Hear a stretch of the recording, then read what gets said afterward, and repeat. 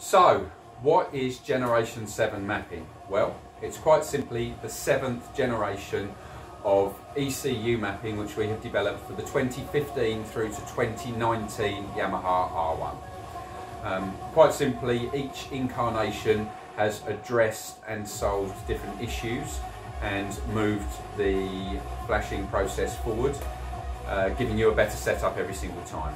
So I thought I'd just do a video now to run through everything which you get with Gen 7. So we'll start with fault codes. Basically, when you change your exhaust system, for instance, and you remove your servo, it will bring up a fault code, so we can remove that. If you change your steering damper, we can remove that fault code. If you take off the AIS, you can see where this is going.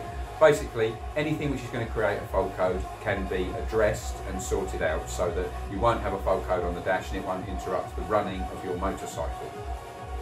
Second thing which we do is a custom fueling map setup. We have built various different maps. We have a base map that we start with, and then this is tailored to your individual bike. The injectors which are in your motorcycle are a mass-produced item, and they have as much as a 15% variance in flow rate. I must admit, on the later versions of the R1, the injectors have been much closer matched, but they still have a variance. So you can't just take a generic mat and put it straight into a bike. It doesn't work perfectly. You may be lucky, but most of the time you're not. So we need to do an individual fueling setup to make that work. We can control ignition. Now, the ignition timing is when the spark is fired in comparison to the rotation of the crankshaft. We change the ignition timing to create more horsepower and in some areas smooth power delivery. Fly-by-wire throttle is a massive part of the setup. Now, in Generation 6 we use the fly-by-wire throttle to create different engine braking strategies. So we worked with Simon Crafar in Catalonia, and we came up with 4 different engine braking modes or setups which we use with each one of the modes. So how we set the ECU up so that you have 4 power modes, and each one of them is set up to give full power.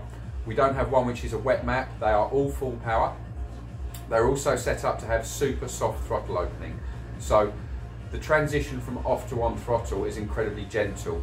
It's a bit of a trait of the bike that in power mode 1, which is the closest to full power mode that you can get, that there's a big jolt as you put the power on. So you go to the middle of the corner, you tap the power on, and the bike just shoots off.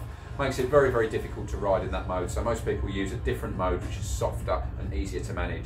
Well, we set it up so that all of the power modes are full power and giving 100% maximum horsepower. With super soft throttle opening, which makes them really easy to ride even in the wet. Power mode 1 has the least engine braking, power mode 4 has the most engine braking, and 2 and 3 are somewhere in between. Really quite simple to work with and easy to use, and you don't have redundant power modes which won't pull the skin off a rice pudding or are really jolty and difficult to ride with. So just trying to make the most of everything which you've got in the ECU package. So that pretty much sums up what you get with Gen 7. Gen 7 was a difference in setup, so we changed the way that the injector spray pattern, the split on injectors, the firing point on the injectors was set up, and we managed to create more horsepower by doing this. It's just a way which we've found over the last 18 months of development, basically. So we've ended up with something which is creating a little bit more, maybe 2 to 3, sometimes even 4 horsepower more than we were getting with the Generation 6, but it all goes in the right direction. In addition to this, you can add a blipper. This can be done in one of 2 ways. It's either a blipper upgrade for flash tune, or we can now do this with Woolwich as well, where you can purchase race tools that will give you a blipper as well as a pit lane limiter. There is also now available from us additional rider aids packages. Now, rider aids package has been available for some time using flash tune. We wrote some maps, and they were then translated into a package which we could insert for a license fee. Buy a license file which for a fee which we could insert, allowing you to benefit from those settings. Essentially, it was different mode settings, different settings for traction control, slide control, and anti-wheelie, but I'll talk about that in another video. Essentially, that sums up what you get with Gen 7.